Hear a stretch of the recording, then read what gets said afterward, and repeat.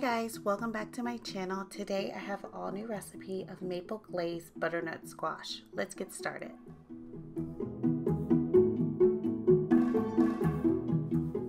What I have here is a medium-sized butternut squash. I purchased mine from a local grocery store. I tend to look for one that has no imperfections on the skin and is quite evenly colored. First, you want to remove the top from the bottom. This will provide a stable surface to begin peeling the butternut squash. I have received a recent tip that if you choose to microwave your butternut squash for just a few minutes before getting started, it does make it a little bit easier to peel the butternut squash. Once the top is removed from the bottom half of the butternut squash, you want to remove the stem area from the butternut squash. This way, both the top and the bottom are flat and easier to work with. Next, you want to remove the peel from the butternut squash. Now, I tend to lay it flat and then just make a downward motion with the knife, and the peel comes off quite easily. I have seen some people use vegetable peelers. That tends to work out well if you're not comfortable using a knife. But also, a special quick tip is butternut squash tends to sell for the same price per pound for pre-cut butternut squash. So you can skip all of these steps by just buying pre-cut and diced butternut squash.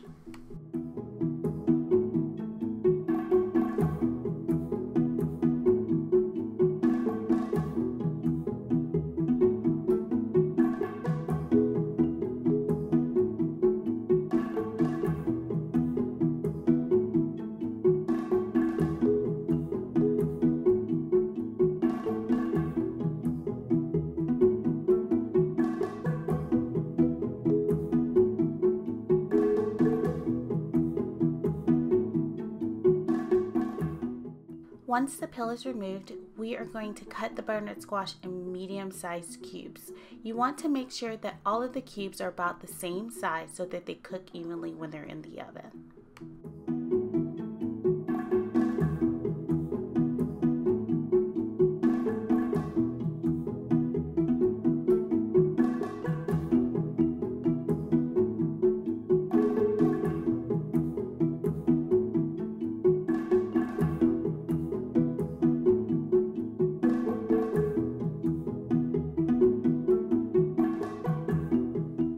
Now we're going to transition to the bottom half of the butternut squash. This portion of the butternut squash does have seeds that we want to remove. These seeds are edible, so don't waste them. You can toast them up and serve them on top of the butternut squash or for a salty snack at a later time.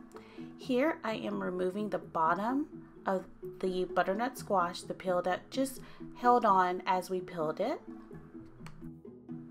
Next, you want to remove the seeds. I'm just using a standard tablespoon and I'm just going around the perimeter of the seeds, and the whole section of the seeds will come out, normally all at once. You just scrape it and it comes right out. Super simple.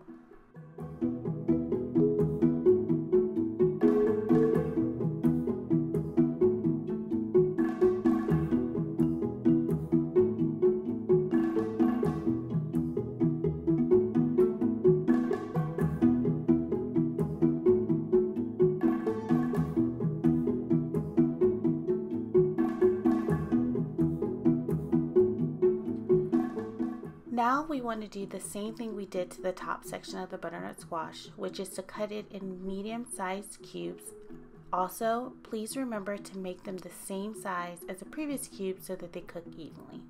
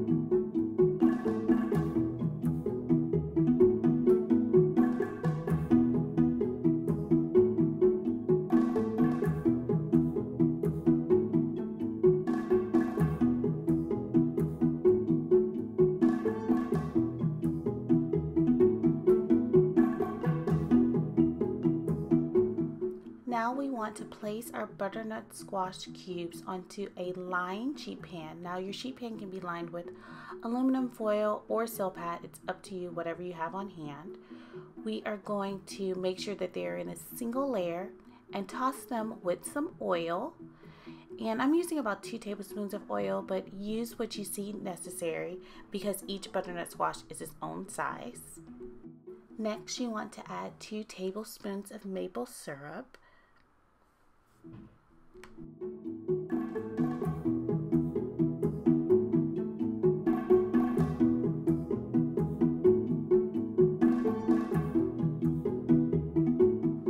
Finally, you want to season with salt and pepper to your liking. You want to make sure it's coated evenly and mix the butternut squash well with the oil, maple syrup, and the salt and pepper.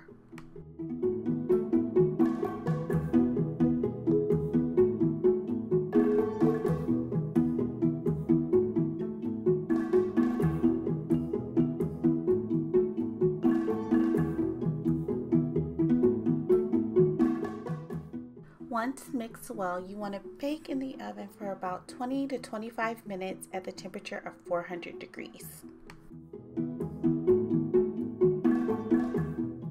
Okay, so here's our finished product. I tend to top mine with dried cranberries for a tart taste as well as crispy pumpkin seeds. I hope you guys enjoyed and thank you for watching. Please be sure to check out the other videos in my fall sides playlist here on my channel. Thanks, bye.